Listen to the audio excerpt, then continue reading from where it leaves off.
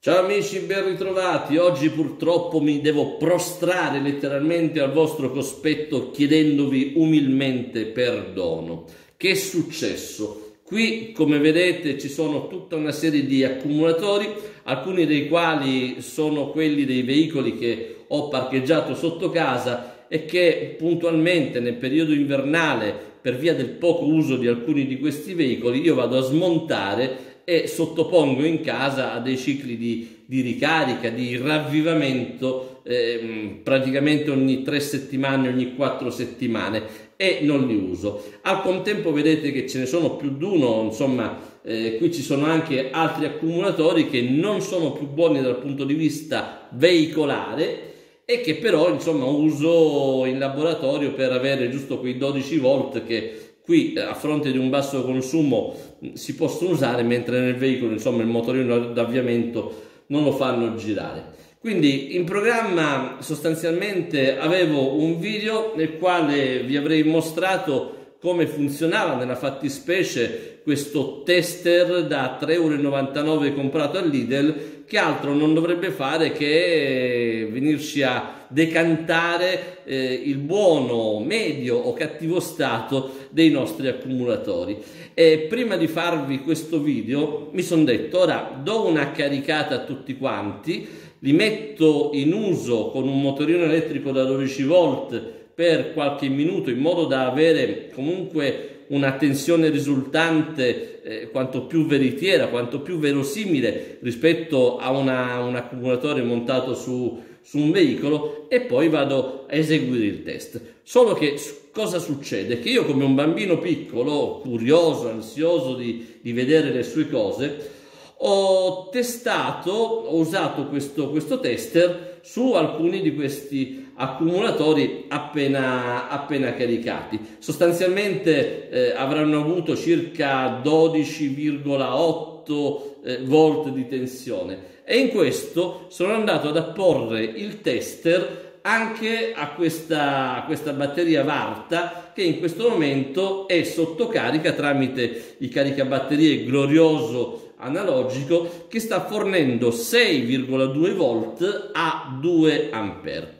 Ora, quando io ho collegato questo, tutte le lucine si sono accese, anche quelle di verifica alternatore, e allo scollegarlo, quando poi volevo seguire comprovando altri accumulatori, praticamente il risultato morto. L'ho fritto vivo, come si suol dire.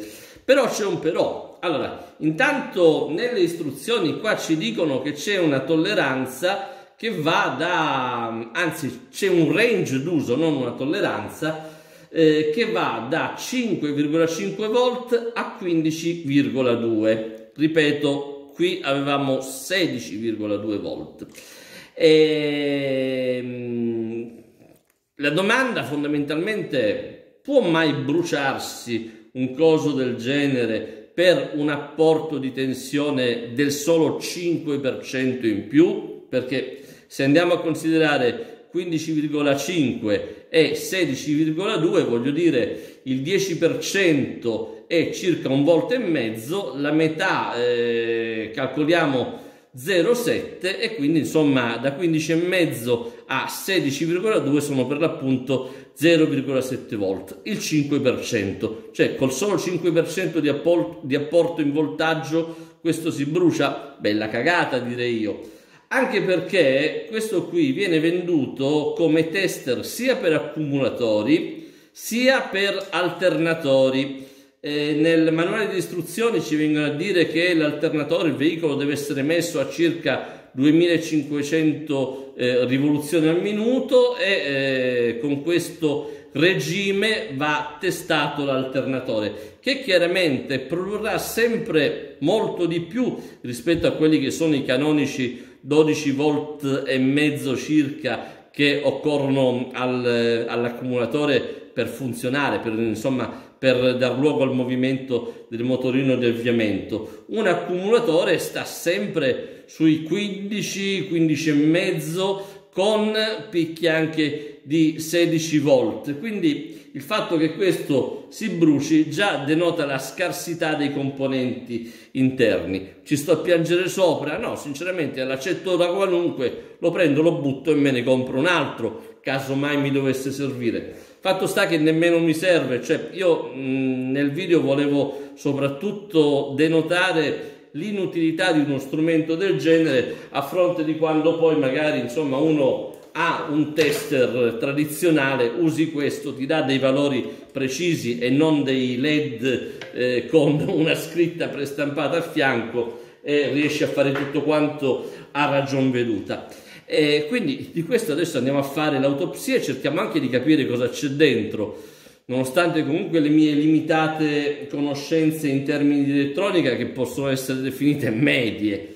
Però cosa evidente è che tutto sommato, voglio dire, la qualità di uno strumentino del genere insomma è assolutamente limitata. Ora, se io l'avessi usato per testare un alternatore, magari mi sarebbe successa la stessa roba, cioè mi saltava da un momento all'altro e, non essendo poi in garanzia, mi restava semplicemente un coso plasticoso da mettere nella differenziata tra plastica, metalli e alluminio. Quindi vedete voi se una roba del genere vi può interessare quando ve la beccate nello scatolozzo del discount, oppure se si tratta di qualcosa che, nonostante un prezzo comunque esiguo di 3,99 €, meglio lasciare a quei galantuomini del discount piuttosto che portarcelo a casa e mettere monnezza su monnezza. Quindi ora io completerò il mio ciclo di ricarica felicemente, e questo qua chiaramente insomma dovrà fare la fine che merita.